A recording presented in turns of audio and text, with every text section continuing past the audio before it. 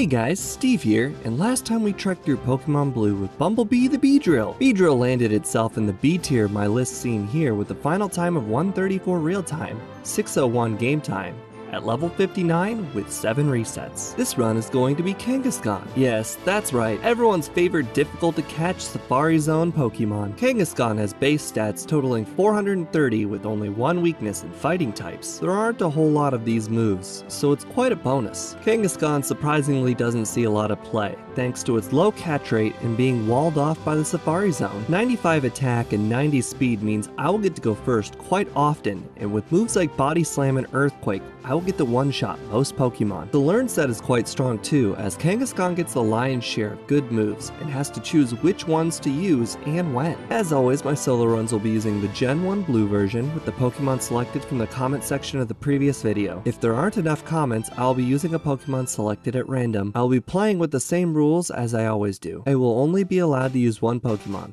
The other Pokemon will be used for HM purposes only and not be used in battle. No glitches or exploits except for the badge boost glitch and marowak skip. No items used within battle. No losing of any kind. This means I cannot Blackout train. Lastly, no using double team until the run seems absolutely hopeless. With every video, my routing and skills at Pokemon get better, but I will still make plenty of mistakes. The comment section has been helping me tremendously, so keep on nitpicking. I have decided that since I do a few practice runs, keep watching for the What I Learned section at the end of the video. Today's creator shoutout is RBY Pokemon Challenges. He attempts to beat Pokemon Yellow at minimum battles, and get this, with 0 DVs, the opposite of what I do. I like watching his channel every time he comes out with a new video. Here's a short clip of something from his channel that I absolutely loved.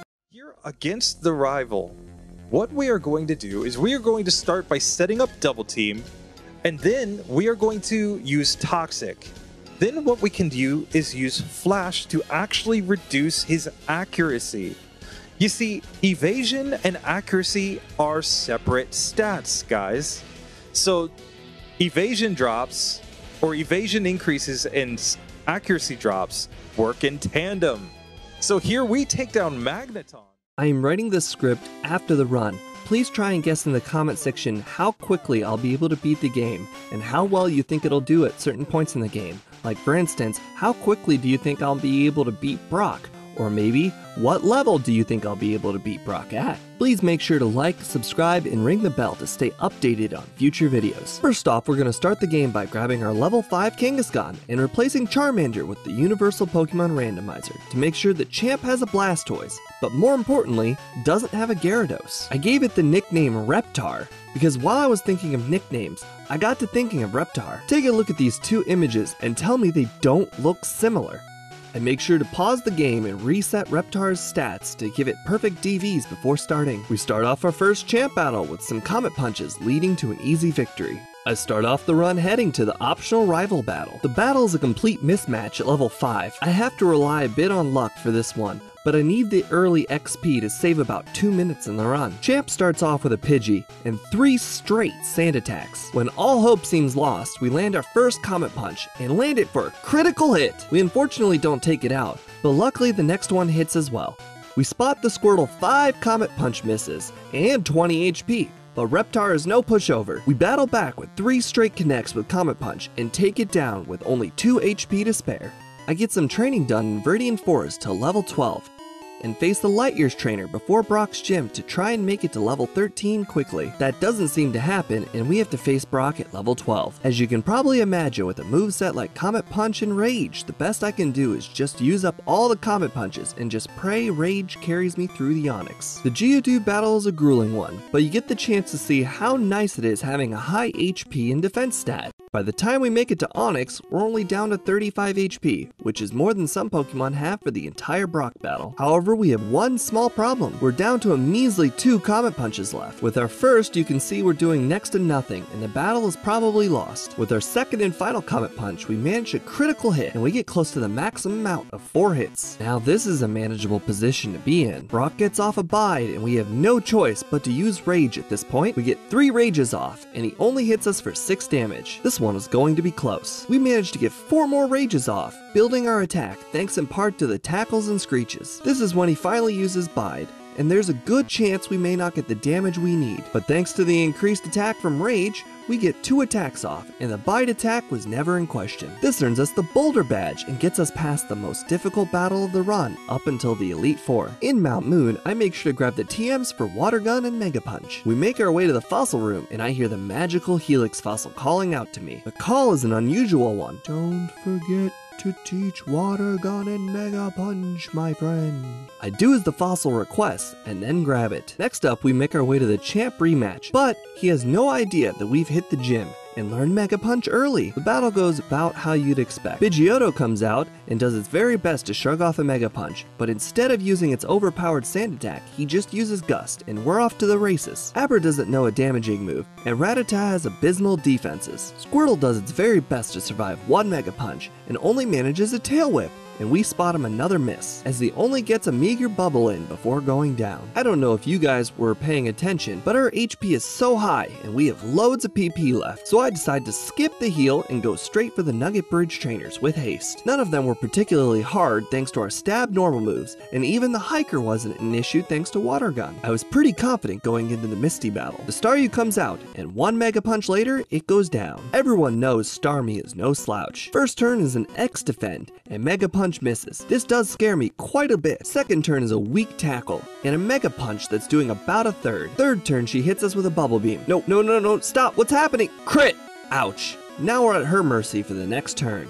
Tackle, and a connecting Mega Punch gets us the win, and keeps the 0 reset train going. Next up, we go to the SS Anne to pick up our strongest move for the entire run, Hyper Beam. Oh, my bad, I mean Body Slam. But with Stab, it's basically Hyper Beam with a chance of paralysis. Champ 3 is next, and with our new move, this is a piece of cake. Reptar makes his way to the battlefield, and Pidgeotto manages a single quick attack. But what's this? A Gen 1 miss, you say? Pidgeotto knows that its only way to get some damage in is to use another quick attack, so then it does, and we use our next Body Slam. Raticate and Kadabra go down to a single Body Slam each. Wartortle shows its bulk as it once again lives through our strongest move, but then goes down to the next Body Slam. We use our newly obtained Cut and make our way to Surge. I don't think it's to anyone's surprise that Body Slam took out Voltorb and Pikachu in 1 hit each. Now Raichu on the other hand is a lot stronger, and with really low special, we could very much lose this if we don't one-shot it. Body Slam then leaves Raichu on a sliver, but Classic Surge uses X speed. But with that improved speed, he gets to go next. Unfortunately for him, Growl doesn't manage to do any damage, and we take it out with our next attack. As we make our way through Rock Tunnel, I'd like to sidebar here, and while watching one of RBY's videos, I actually confirmed my suspicion from the previous video. I said that Rock Tunnel feels like the halfway point of the game. Now he has a battles left counter at the top of his video, since he does minimum battles for all of his videos. At the start of the game, he has a battle counter set at 66. At the end of Rock Tunnel, it's down to 32, so I guess I was right, technically. Next up, I make my way to the Celadon Mart to obtain Ice Beam and Rock Slide. I sell off some other items and purchase some protein. In my other practice runs, I would buy calcium to boost our special, but unfortunately it wasn't helping me get the ranges I wanted at the Elite Four. I'm going to ignore Erica for now and head to Ghost Tower. Her Weeping Bell always crits on Razor Leaf, and that either one-hit KOs us or leaves us at such a low level we cannot take another hit. Next up is Champ 4, and you could probably imagine that if the last one was so easy, this one will be even easier after all of those Rock Tunnel battles. Body Slam rips through Pidgeotto, Growlithe, Execute, Kadabra, and almost Wartortle. An interesting thing to note here is that in this battle, the Raticate from his previous team is actually gone. There are a lot of theories around where the Raticate went, but my favorite is that he's just a good trainer and substituted it out. However, the leading theory is that it died, and that's the reason why he's at Ghost Tower. Not much else goes on at Ghost Tower, but next I make my way to Silphco to grab one of the best moves in the game. I make sure to teach Earthquake right away. I decide to try my hand at Erica now that I have a few more levels under my belt. Victory Bell comes out, and I decide to use Body Slam. This may seem like a funny choice to many of you, because you know that Poison is weak to ground. However, from a previous video, I learned that ground resists rock, making Body Slam a much better move. Victory Bell uses Razor Leaf, and as expected, it did crit. But it's just not enough, as another Body Slam takes care of it. Tangela doesn't go down to a single hit, but we all know its moveset isn't all that threatening.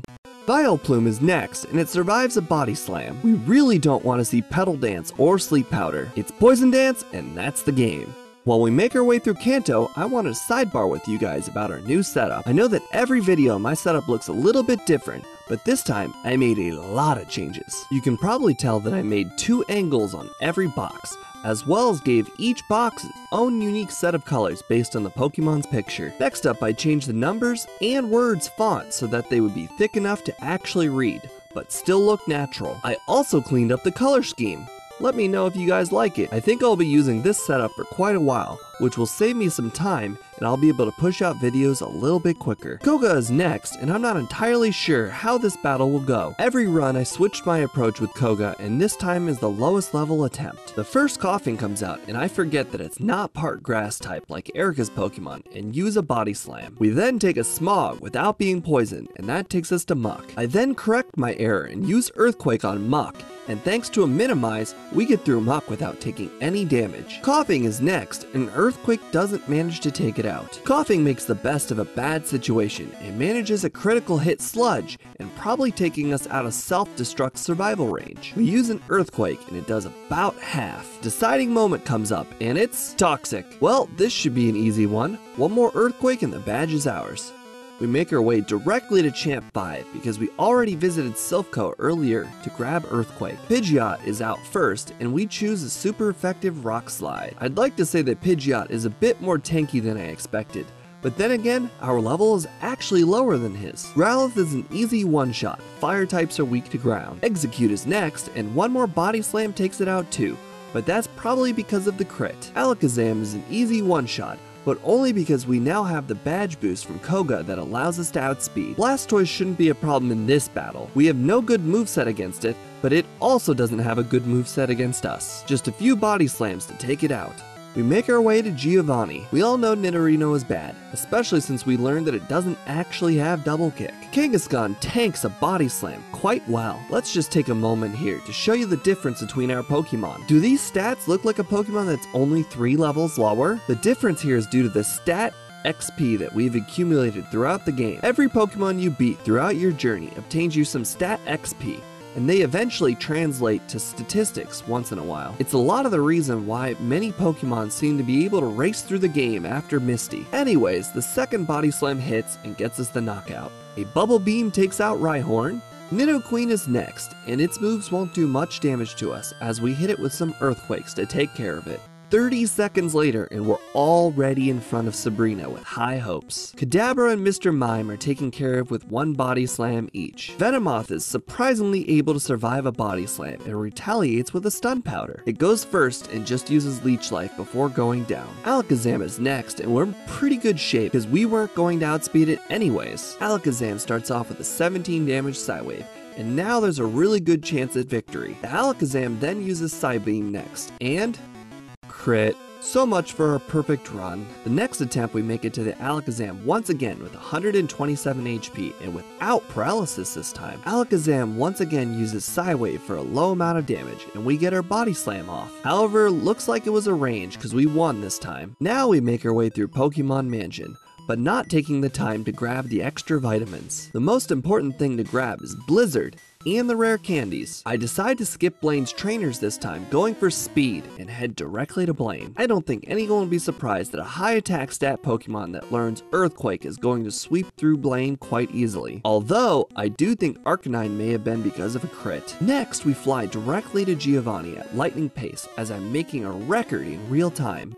First out is Rhyhorn, and we use Bubble Beam, and it goes down real easy. Dugtrio is a glass cannon, and my speed is high enough to get Earthquake off first. Thanks to Poison being weak to ground, and ground not resisting ground, the best move for Nidoqueen is Earthquake. Nidoqueen goes about the same way, but without any fighting or special moves, nothing is going to be very strong against us. Last is Rhydon, and unsurprisingly, it's just 2 Bubble Beams to take it down. At this point, I'm extremely excited, and I head directly to Champ 6 without healing, and going to be low on Earthquakes for this one. Hopefully you guys didn't forget about Rock Slide, but we make good use of it against Pidgeot. Rhyhorn is always easy with a Bubble Beam. I was hoping not to waste my last Earthquake on Growlithe, and attempted to use Rock Slide. At the time, I didn't realize that Rock is also double effective against Fire as well. Execute is pretty strong defensively, and my best move is just to use Body Slam. The first one does about half, and he manages to seed me. I don't think that will help out very much. Alakazam is next, and unfortunately I do not outspeed it, and it sets up Reflect, covering for its greatest weakness. Our Body Slam does about a third, and this scares me tremendously. But a lucky paralysis gives me a bit of hope. Then Alakazam gets fully paralyzed, and I luck my way through to Blastoise. Unfortunately for me, Blastoise is very bulky, and now it knows Hydro Pump. Our first Body Slam does about 1/4, but also manages to get another lucky paralysis. Blastoise is then fully paralyzed, and we get another Body Slam in, and this looks very winnable. Next turn we get a critical hit Body Slam as he goes for Withdraw, assuring our victory. Up to this point we've done almost minimum battles for this run. Level 45 is lower than any of my test runs, and after a chat with Scott's Thoughts, he recommended that I use all my rare candies at the start of the league. So I do just that, and we make our way to Lorelei at level 55. Dugong is out first, and we use our first Rock Slide and do a large amount of damage. She attempts a takedown and misses, giving us the opportunity for a 2-turn knockout. Cloyster is out next, and we use our Thunderbolt, and she goes for a Clam. It hits 3 times for a lot of damage before we're able to finish it off with a Thunderbolt. Slowbro is generally quite consistent, as its only attacking move is Water Gun, and it doesn't use it very often. A few Thunderbolts later, and we work our way to Jinx. At first, I was using Earthquake, but I eventually learned Ice is weak to Rock, and I went with Rock Slide for an easy KO. The hardest Pokemon is next, and we need 3 Rock Slides to try and get by Lapras, and there's nothing I can really do to make this fight any better. Our first Rock Slide connects, and it's doing maybe a third, but she connects with a Hydro Pump. Next up is a Thunderbolt to test out the damage range, and it's about a third as well. A Blizzard is next, and it takes us out for the second reset of the run. On the very next attempt, we make it back to Lapras, but with a bit less HP than last time because of some Aurora Beams. Our first attack is a Rock Slide. Oh boy, a miss really puts us in bad shape. Hydro Pump? Oh good, another miss. I guess nothing really happened this turn. Our next Rock Slide lands, and it's a crit! Nice! This gets her to Super Potion range and allows us to use our next Rock Slide without having to take a high damage special attack. But we miss again and take a low damage Body Slam. Then the next one hits and we get ourselves the win. Let's not celebrate too much. I'll let Live Steve take it away from here. I even need to save, it's Bruno. Oh, but I should have healed. I should have healed.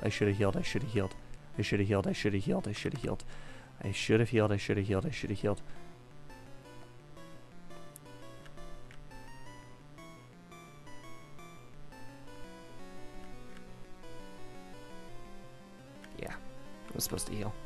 I didn't talk much after I knew what I did, but you got the point. Back to Lorelei. On the very next attempt, Lapras takes us out with a Blizzard. The following attempt, we make it to Lapras, undamaged. We land a Rock Slide and she misses a Blizzard. Another Rock Slide in a good range brings us back to the Black Belt. This time, I managed to teach Ice Beam over Thunderbolt. I also didn't even need to heal this time. The first Onix is out and it just takes 1 Ice Beam to take it out. I test the waters on Hitmonchan with an Ice Beam because of its terrible special. Turns out, if you have bad special and they have bad special, it's not a lot of damage. Luckily, he just decides that he needs more defense and it goes down to the next Ice Beam. I then change up the strategy on Hitmonlee using a Body Slam, which in hindsight is the move I should have used on Hitmonchan as well. Onix, once again, doesn't like Ice Beam. Machamp, however, takes a Body Slam like a champ, and the Black Belt gets worried, and he decides to increase his defense even further. Luckily, the next hit was a crit,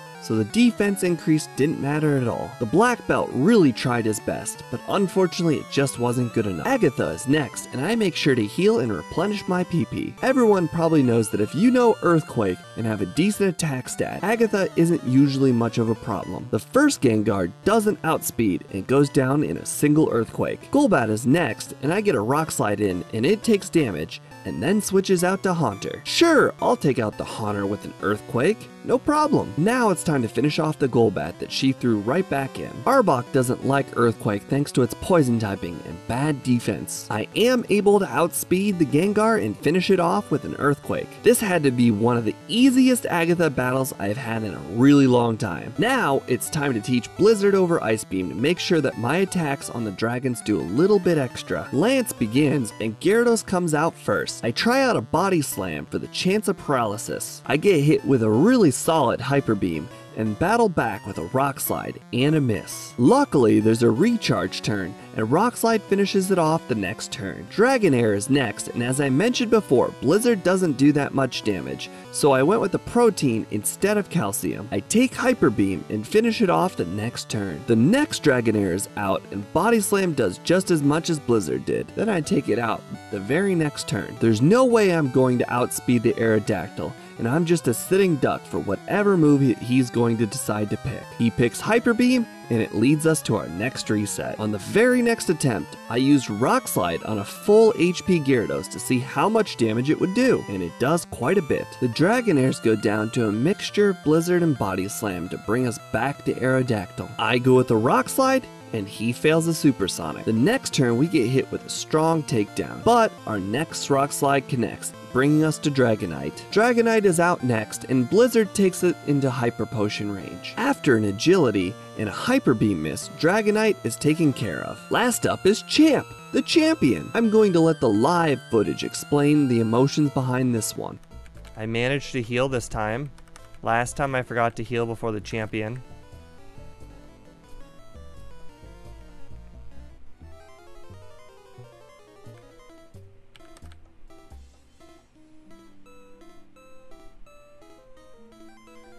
Yes, that was good. Yes, crit. Nice.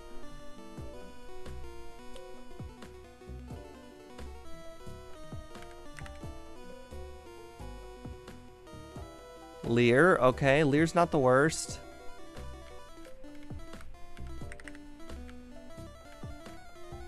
Nice crit, but I fell asleep. No, not like this. Not like this. No! No! Oh, it was so perfect. Yeah, a disappointing way to lose for sure. On the very next attempt, we make it right back to Executor, no problem. We land the Blizzard no problem, doing about 1/4, but he then lands another Hypnosis. We luckily wake up pretty quick, but we miss our next Blizzard. Our Blizzards eventually whittle him down, but not before chipping us enough times to take us to 64 HP. Blastoise is next, and it appears that Body Slam will be a 3-hit KO. I have to avoid Blizzard and Hydro Pump twice for the win. I don't like those odds. We take a critical hit bite, and the next turn is a Hydro Pump for the next loss. For the next attempt, I'll let Past Steve take over. No, stop talking to Lance. Oh, please, please, please. I need sub 1 hour.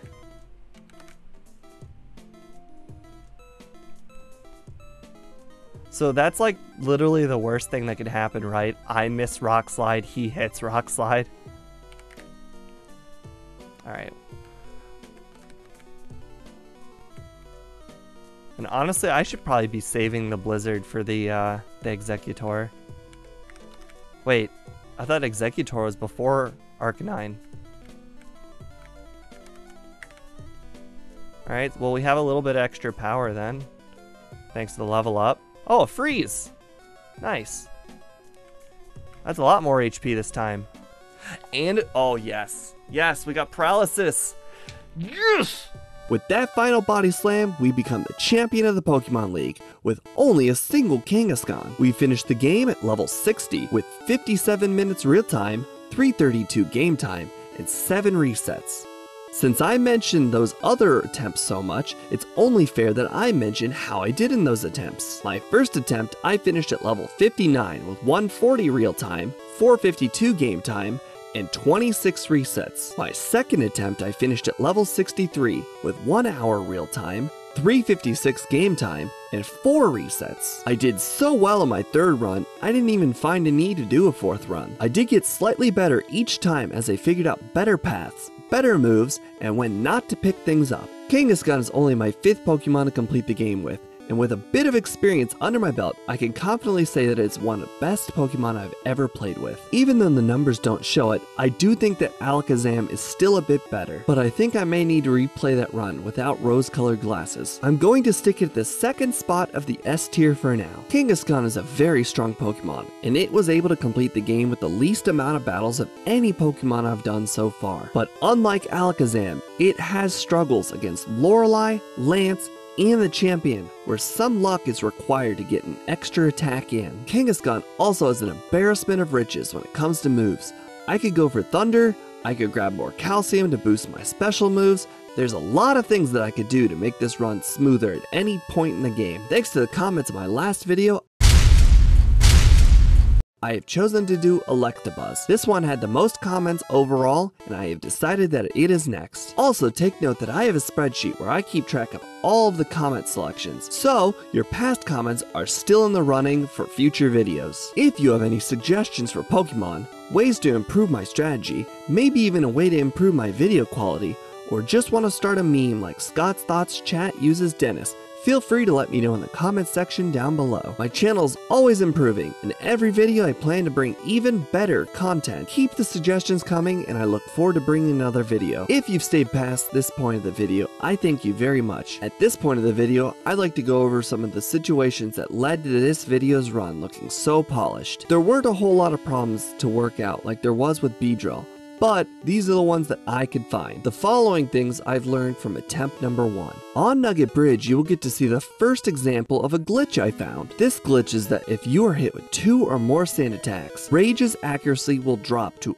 actually 0. I'll bring up a miss counter here for the battle, but don't worry, I'll stick in some more examples of this in the future. I don't want to base this claim on nothing but my word. I taught Ice Beam very early on to get an advantage over Erica, but I didn't realize that Body Slam was just stronger than Ice Beam because of our low special. I sold Dig, but this wasn't really an improvement in my strategy, but I just wanted to point out that I make mistakes just like everyone else. I grabbed unnecessary vitamins and PP-ups that didn't seem to affect the results of most situations. I did a lot of testing to see what level I could take Lorelei on, but these went out the window when I took all of the rare candies at the start. But, just so you guys do know, at level 47, I took 2 resets because I simply couldn't get a high enough damage output to get through her. I tried again 2 more times at level 48 and still wasn't able to get through. At 50 and 51, I decided to make a change. A viewer in my Twitch chat suggested I switch to Rock Slide, and at level 51, I lost 5 times in a row. But things were definitely going in a better direction. At level 52, I deemed her consistent enough to move on. Obviously not super consistent, as you saw in the actual run at level 55, I still lost to her a few times. On Agatha, Rock Slide was actually a range at the lower level of 54, but this wasn't an issue going further.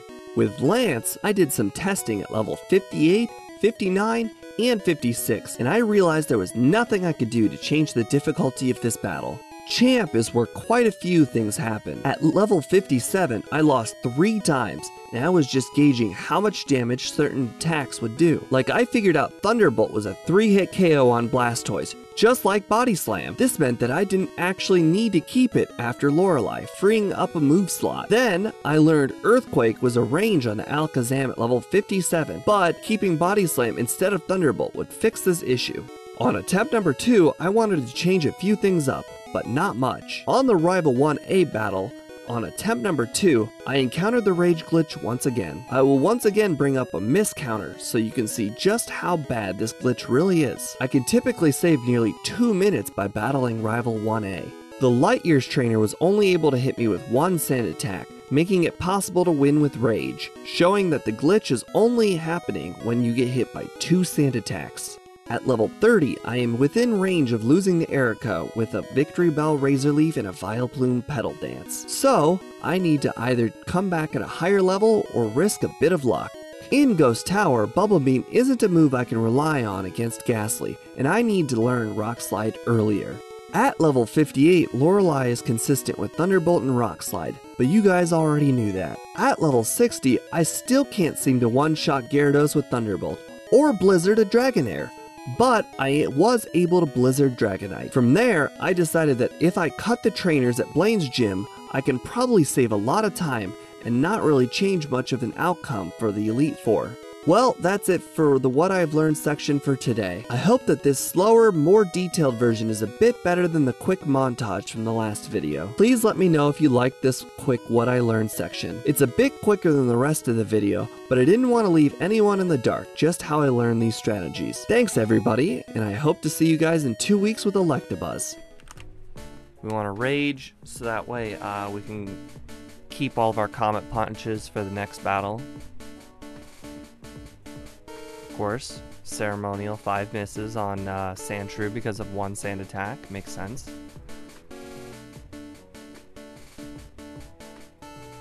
We didn't save. Like, this was supposed to be a gimme battle.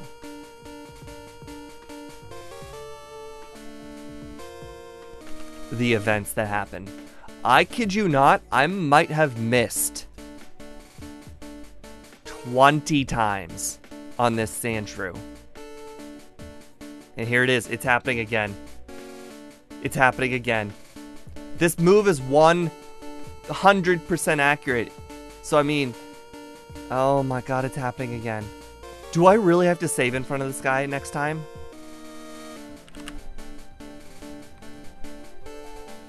Come on, come on, come on, Sandshrew. Please, do not sand attack me too much. No, no, it's happening. No, look, it's like a miss montage. Like, look at this. Look at this. It's 100% accurate.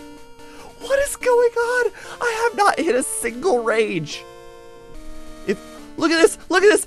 I must be -6 right now because he can't even sand attack me. He's used like 20 sand attacks in a row. And it would be spelled. All right. No sand attack. Sand attack. 2 sand attacks. All right. Well, we've officially we're gonna miss, and our cheating run is gonna die. Apparently, two sand attacks is gets raged. I think I'm about to confirm it. 2 sand attacks equals 0% accuracy. This has got to be a glitch. I must have found a glitch.